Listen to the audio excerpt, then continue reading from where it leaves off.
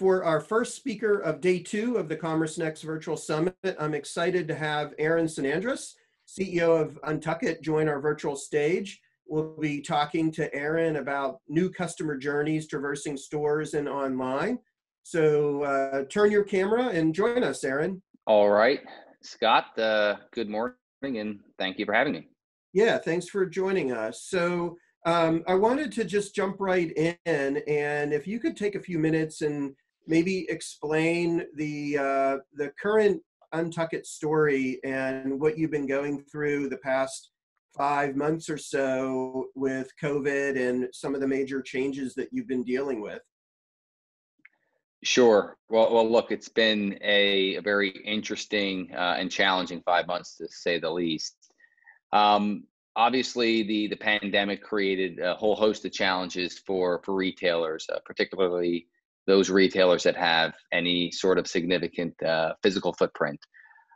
Fortunately, our online business remained strong throughout. So as I said, the real challenge for us had been on the retail side, where we just had this massive dislocation between what our landlords were looking for in terms of rent and just the general economics of the stores. 2 of those months where the economics were, a goose egg. And we're seeing continued challenges, obviously, in those areas where where we've been most hardest hit by the pandemic. So the New York stores and California stores. Fortunately, we do have good relationships with their landlords, and we're working through those misalignments as we speak.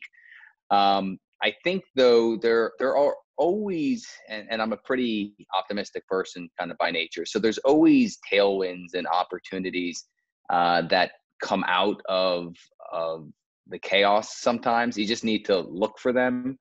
So for us, we've been able to improve our marketing efficiencies. We spent a lot of money on marketing. And so what we did during the outset of the pandemic was we pulled all of our marketing spend back. And then we started to relayer our marketing spend between digital and radio and TV and podcasts, and basically gave us the opportunity to remeasure some of those efficiencies, which, absent a situation presenting itself, probably just wouldn't have happened, right? We're spending a lot of money, and you've got this train that just keeps on chugging. So you never want to put your pull your foot off the gas, as they say.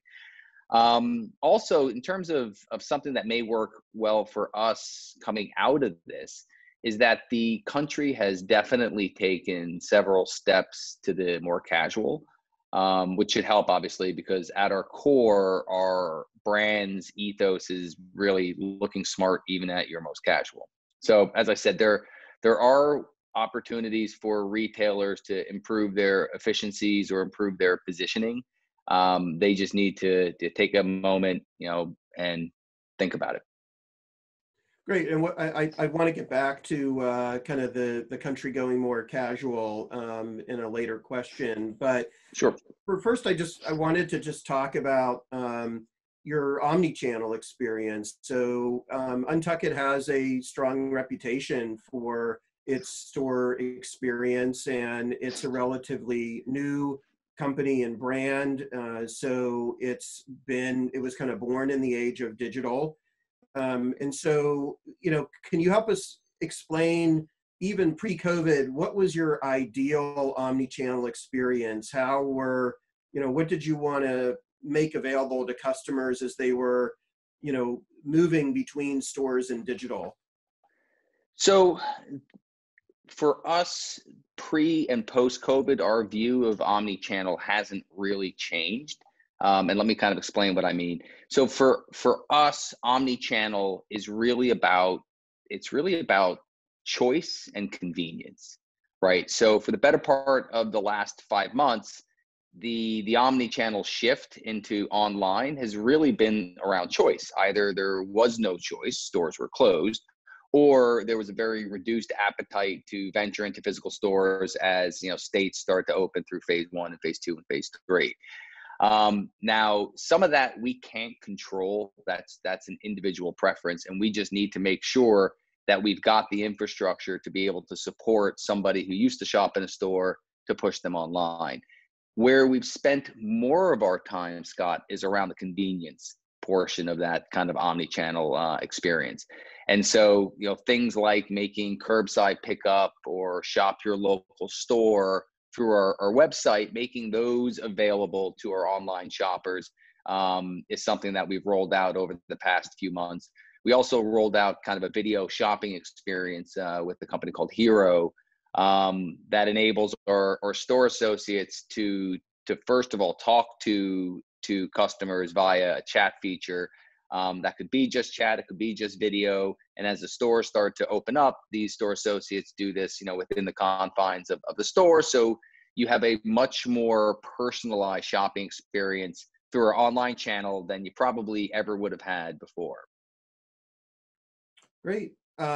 So, I mean, one of the other things that UNTUCKit's known for is, carefully listening to its customers when it comes to not just the omni-channel and the shopping experience, but actually the products that you're developing and putting out into the market. And there's a lot, I think, that customers have to say. They're going through a lot of change right now.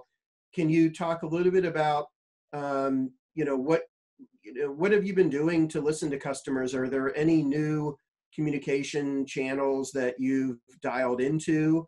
Have there's been anything like online communities that have allowed you to collect that customer sentiment? Because I think, just like you were talking about resetting the marketing and remeasuring again, it seems like there's a lot to relearn about what's going on in the minds of customers right now. Right. No, and you're absolutely right. Keeping kind of close communications and two-way dialogue with our customers has been something that we've done since day one. And we are still kind of leveraging those channels. And the channels for us are queries or comments that come through customer service. They all get funneled up, packaged, and sent up to corporate. Our store associates are a great feedback mechanism. And end of the day, every day, our store associates put that feedback into emails, which are again swept up into corporate. What we learned is, and I mentioned this a little bit earlier, is that there has been a major shift to the casual. I don't know about you. Right now, you're wearing a button-down shirt. I think for the early stages of the working from home, we saw a lot of button-down shirts on Zoom. Then the shirts became polos, then they became t-shirts, and then a lot of people just weren't showing up on video anymore because they were tired of it. And so what we've seen is this massive shift to the casual. And so we're selling through during this time products like I'm wearing one right now, are wrinkle-free and performance polos. Like, I live in these, and they're perfect for kind of working at home. Shorts are another category for us that have seen, really unbelievable penetration. As I said, that said, people are starting to go back into the office. They are starting to see more structure on the corporate side. And so lately, and I'll say lately, the last 30 days, we have seen an increase in sale of button downs, which are kind of our core product, as people are like, look, okay, it's been 5 months of sweatpants, tees, and weekly showers, right? It's time for me to start getting dressed again and showing up. And so I expect we're going to see more of that and some of this pent up need to kind of refresh people's wardrobes. And kind of going back to the shopping experience, you mentioned things like curbside pickup and I'm assuming buy online, pick up in the store for the stores that were open. How many of these programs were introduced after COVID hit? And what were some of the things you were hearing from customers that shaped them? Or was there anything unique in the way that you were rolling some of these out during COVID that was answering some of these customer questions or comments? Yeah, so most of those initiatives didn't start post-COVID. They were in process pre-COVID. However, all of those were rolled out during the pandemic. So what the pandemic did is effectively, Scott, put a catalyst in the need to have some of these things. So the buy online, pick up in store, if you think about it, there's two components for why customers want to do that. And candidly, the larger one among our customer base for those that shop in stores was supporting their local stores. And that goes and speaks volumes about our sales associates. We have tremendous sales associates throughout the US, Canada, and the UK, where customers do feel a sense of loyalty to the store.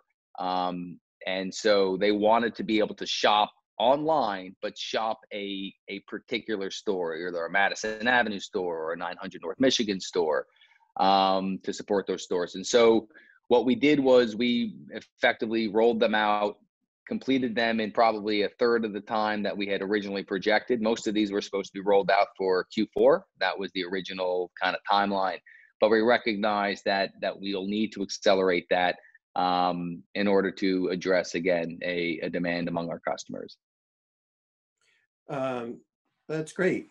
It's interesting how these things have been a catalyst for so much, and there's been so much accelerated innovation happening right now. So kind of along those lines, I mean, there's a number of different kind of narratives on innovation that are being discussed in around digital retail and omni-channel. And I want to do a little bit of a quick fire. Some of these touched on a little bit, and I'd be interested in, not just your point of view overall, because you're implementing some of them, but also kind of your thoughts on, are these going to stick around in the long term? So maybe we'll start with curbside pickup, buy online pickup in the store.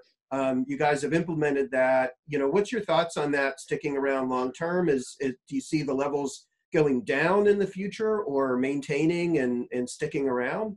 Okay, so rapid fire, I would say definitely necessary, valued service to our customers. I see that increasing as time goes on. And so another one is appointment shopping. So having someone come in, make an appointment, go in, meet with a store associate during a certain time. Are you doing any of that? What's your point of view on that? So we are, and we did roll out appointment shopping when we started to open stores. That's one area that I would have said valued and maybe short-term valued for us. We're not a made-to-measure business, so this would be more about safety. However, I was surprised that the appointment shopping take-up rates were lower than I had expected. So valuable, certainly more valuable for some businesses than others. Just in ours, we'll continue to have it. It's something that for those that utilize it, it is important to them. And again, we talk about convenience and choice. But in terms of surprise, I would have thought more people would have been plugged into the appointment shopping than we've seen to date. And it sounds like you're doing some of the video visits with store associates. So kind of talk about that, and I think our audience would be interested to hear. Are you using FaceTime, or is there a different kind of technology? And what's been the pickup rate on that? And do you think that's going to stick around? Is it just that feels like kind of fits into that convenience theme that you mentioned earlier? We use a company called Hero that we partnered with to provide that video chat feature. And so it's more than just FaceTime. It has kind of an integrated retail support foundation where you can do things like refer people over to customer service and take orders and place orders.